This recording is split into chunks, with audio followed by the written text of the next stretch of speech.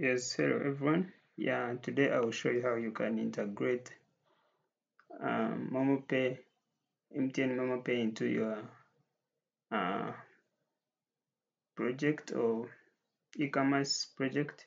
So, first thing you want to do is to go to this MTN developer portal, and then you want to come here under the products. Obviously, you need to have an account. Then you have to go under products. Then you subscribe to any of the products. So under products, you find a collection widget, you find disbursements, you can also find remittance. So it's all about what you want to do. So for the collection widget, it's basically a way of receiving mobile payments on your website through a USSD. Uh, and then disbursements, you are depositing funds to users. So after subscribing to any of the products, you will get this. So you can show the key here. You can, yeah, just like that. I can show you this because I will change this. So yeah, this is the primary key and this is the secondary key. So when you have those keys, now what you want to do before we head to the code, um, you maybe need to first test this in Postman. I don't know if you're familiar with Postman, but that's the better way to first test your to see if everything works. So these are the endpoints. I'll drop these ones down if you need them, but if you still don't want this, you can just use the documentation uh, to get the endpoints. So this is just a variable. As you can see, when I hover over it, it's sandbox.momodeveloper.mtn.com. Basically, this is for testing. That's why we have the sandbox. But if you are to move into production, then obviously it will just be from momodeveloper.mtn.com without the sandbox. So yeah, so what you want to do, whether you are using collection or disbursements, the steps are almost the same. So after importing this collection here, the MomoPay Open API, you want to come here to environments and add these keys, these subscription keys. These ones are coming from your developer portal. So by default, Postman will take them when you're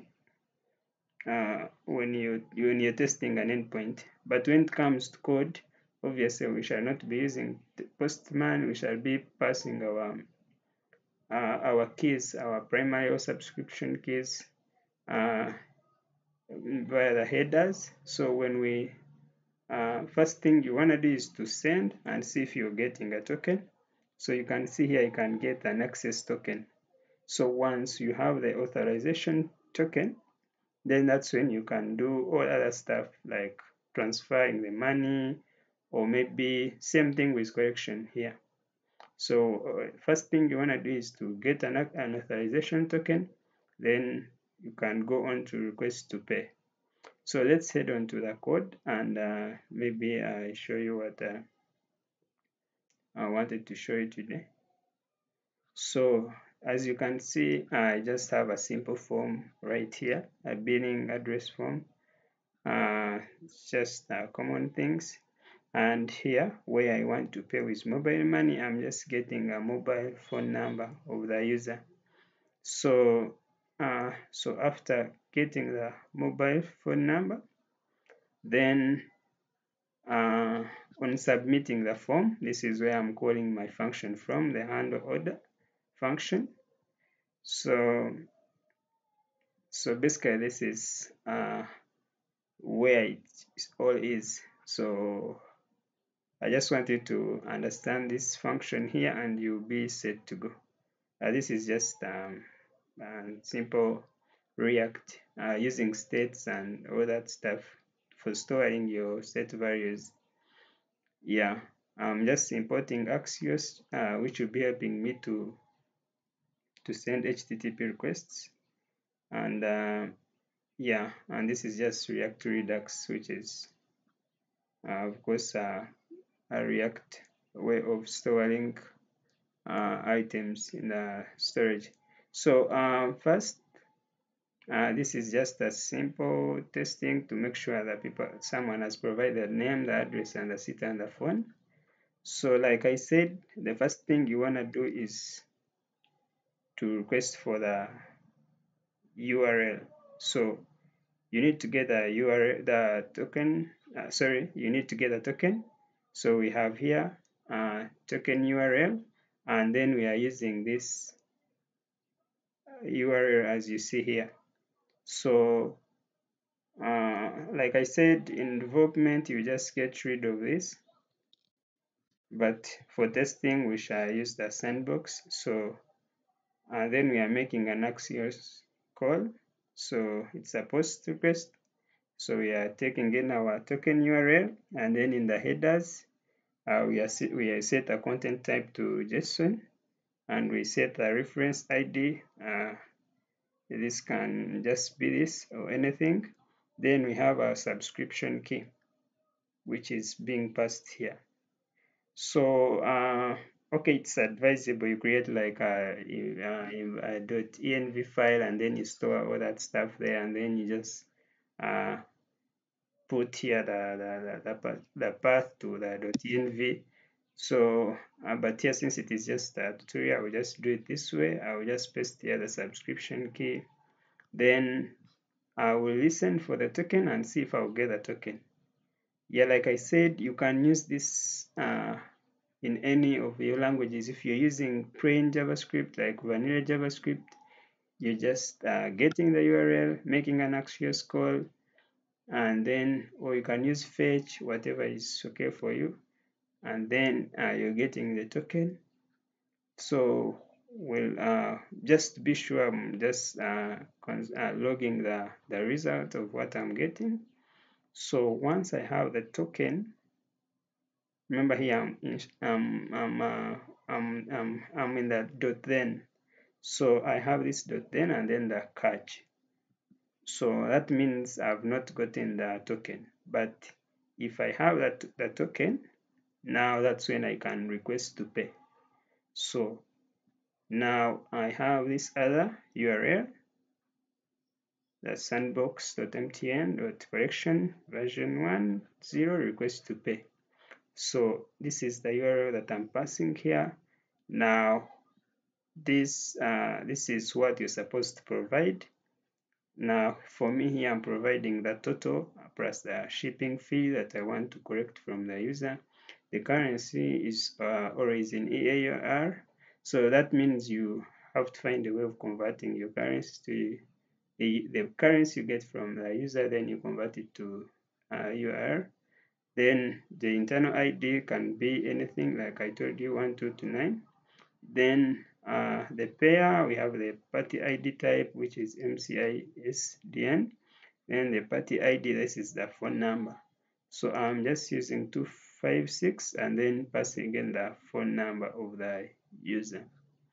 And then a message and a note. So now there you make like that, you request to make a payment.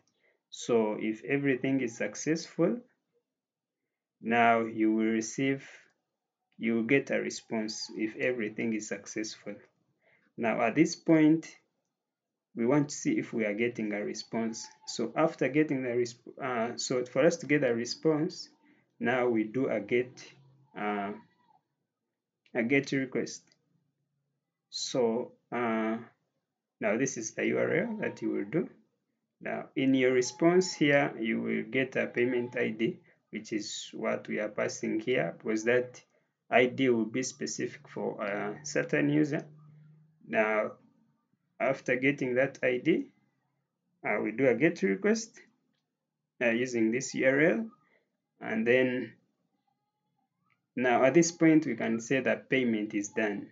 So the payment is done. So from here I'm just making an order, I'm storing the order. So I'm using for my project, I'm using MongoDB uh, to to store the order in the database. So from this step up to up, you're done with the payment. So when you're done with the payment, that's when we can make the order. That's when we can store the order and we know this person has paid, and then yeah, so we can make the order. So uh, this path is just adding to my API just to store the order. So I have the cart items, the billing address, and the shipping fee. So I'm also supposed to attach the ID of the user, which is got from after paying, just to have it in my database to be sure that this is the person who paid. Yeah, so if everything is successful and you can say order pressed successful, yeah, these are just you're catching the errors for uh, whatever problem that may arise. So basically that's it, how you can do it. If you have any other questions, you can let me know, but that's it. Thank you. I will just drop the this down if you need them. Yeah, but enjoy. This is basically that's how you can do it to integrate Momo Pay in your. But one thing you have to know is that for collection, uh, you may not get a token because it was revoked, but it works. So, but if you test with disbursement, then you will see the magic. But with corrections, I think MTN kind of remove the testing. Like, but when you're ready to push it to development and you change everything, it will work fine. So one thing I would just say is that maybe you can have your app hosted and then yeah, when you're ready, just integrate with the production keys and URLs, and then you'll see everything working fine. Yeah, thanks. Uh, Let me know if you have any queries.